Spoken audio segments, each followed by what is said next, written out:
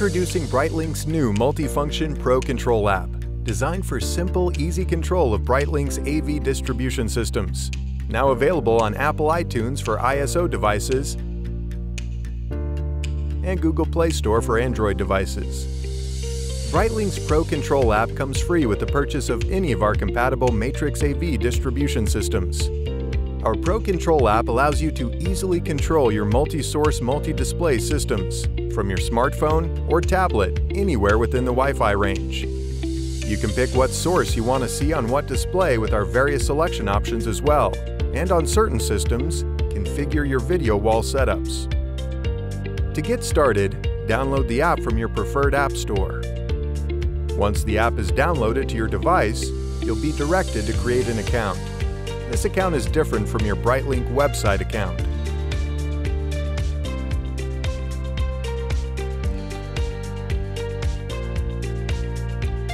You must send a verification code to your email in order to create an account. After you have created an account and signed in, you can now add the Brightlink device that you need. In order to proceed, you'll need to obtain a valid serial number from support@brightlinkav.com by providing your order number, name, and system SKU. When you select your device, the fields will be automatically populated with the default information for your system. You're able to rename your devices as well as change the device IP if needed. The port numbers should remain the same. To allow your device and Matrix to successfully connect, your Matrix and network IP address must share the same subnet.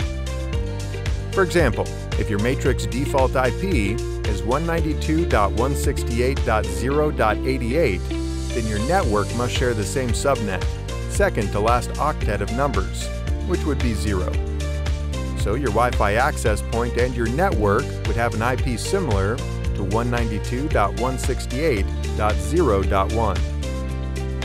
Once you're sure that you have all the correct settings, you can now save your device and start using the app to control it.